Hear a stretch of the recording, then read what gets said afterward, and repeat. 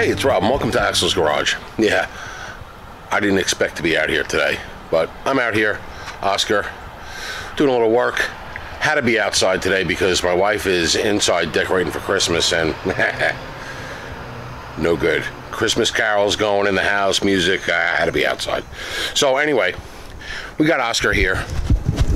And as you guys know, Oscar is our oldie here, and Oscar sat for 5 to 10 years. We're thinking it might have been more 10 years.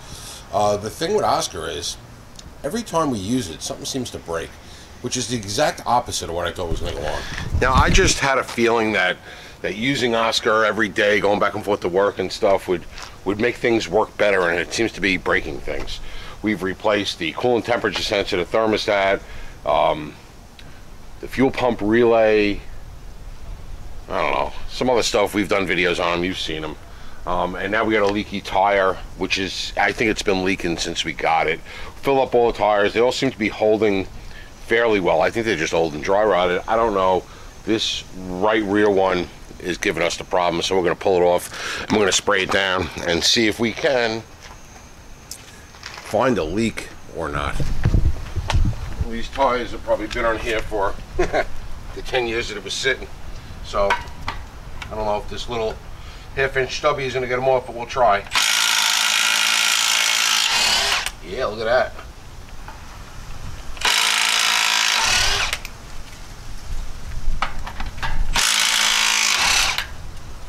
Wow.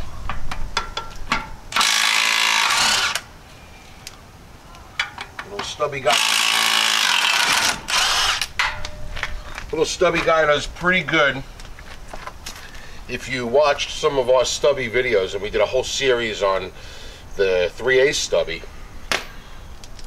you know that the bigger the socket, the better they work. This is the half-inch. We're going to do a whole series like we did on the 3/8 on this one. That's like a wintertime thing.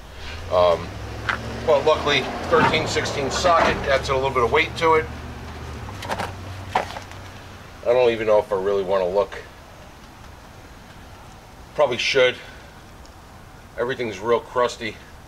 I guess I should take a look in there while I got the tire off. But let me get some bubbles so we can spray this down and see if we can find a leak. I spent the last 15 minutes or so, 10 minutes, looking for my air shock. And during the week I was watching a random video that popped up, and it said about organizing your workshop or garage or whatever you might have, and about having a place for your tools, and about putting your tools away and cleaning up your mess. And the biggest thing was he was going, everybody says, I don't have time for that, I don't have time for that, I don't have time for that. And the guy said something that really struck a chord. He goes, did you ever spend 15 minutes looking for one of your tools? He goes, well, if you did, then you got time to put the shit away, because you know, you would have found it otherwise. I guess he's right, because I just spent 10 or 15 minutes looking for a air shock. So I got some air in the tire, I'm going to get the bubbles and spray it down. It's kind of dry checked all over. I think this thing's going to be leaking from everywhere. Let's see. Alright, just some Dawn mixed with water.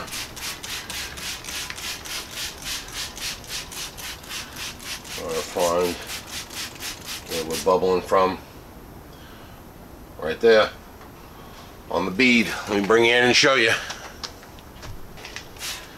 There we go, leaking on the bead there. There we go, leaking on the bead right there. Huh. I'm surprised the tires themselves aren't all leaking. Well, they might be, but judging, you know, too small. You got one over there too. So judging from the couple of small leaks on the bead, just on this one side, that's where our tire is leaking.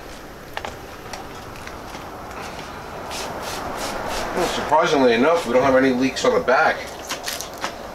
Just these two right on the bead here. So the wheels could be rotted. Could be. We know the tires are dry rotted.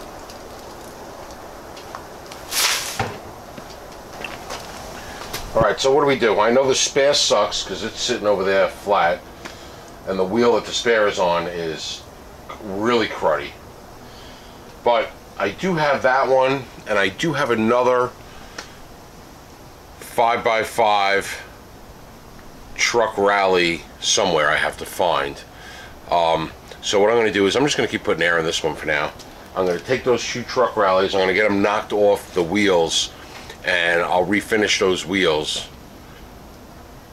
and then I'll see if I can find a used set of tires, and I'll start swapping in tires as I have wheels available and put them on wheels that have been cleaned up and painted, and hopefully they'll seal up nice, because this could either be the tire or the wheel that it's leaking. But it's only like I gotta put air in it once a week at this rate, so I think I could live with it in the short term, while I keep browsing the classifieds, whether it be Facebook Marketplace or Craigslist or whatever, for a used set of tires, because there's no way I'm putting new tires on this thing at this point in where it is.